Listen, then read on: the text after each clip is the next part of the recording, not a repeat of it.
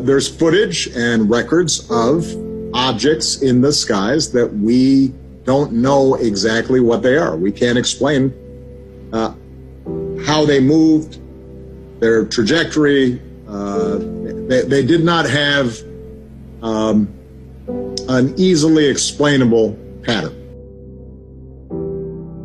Imagine a technology that can do 600 to 700 G-forces, that can fly at 13,000 miles an hour, that it can evade radar, and that can fly through air and water and possibly space.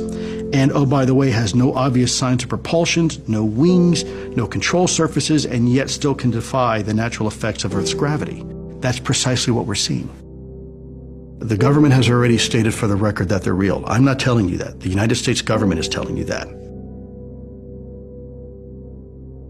These vehicles seem to have unlimited loiter time, which we don't have. Then the acceleration is far beyond anything that we're capable of.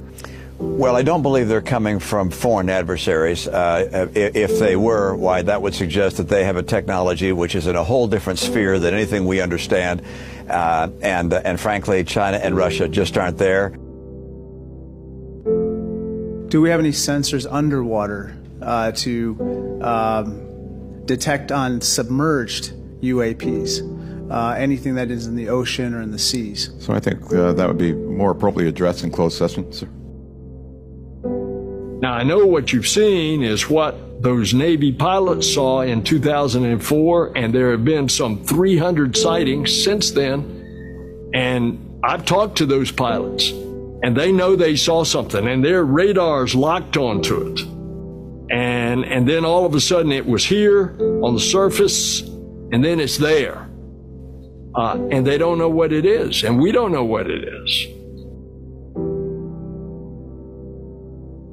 Lieutenant Graves told us pilots training off the Atlantic coast see things like that all the time. Every day. Every day for at least a couple of years. Wait a minute, every day for a couple of years? Mm-hmm.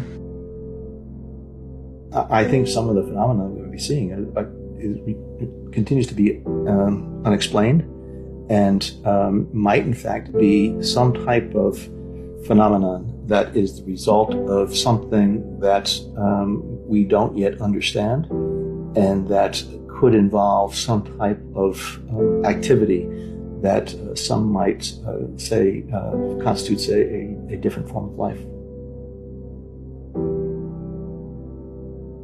And the main issues that Congress and others have been concerned about are basically safety of flight concerns and counterintelligence issues. But of course, there's always the question of, is there something else that we simply do not understand that might come extraterrestrially? The immediate concern is very twofold. One, this is a technology that we don't completely understand, and it seems to be defying our understanding of physics.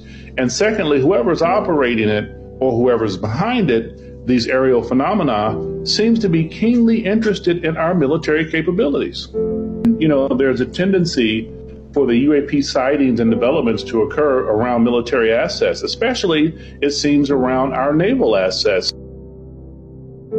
The fact that this is in our airspace and it's real, that's when it becomes compelling and that's when it becomes problematic. The question is, what is it? What are its intentions? What are its capabilities? Who is out there? Who are we? How did we get here? How did we become as we are?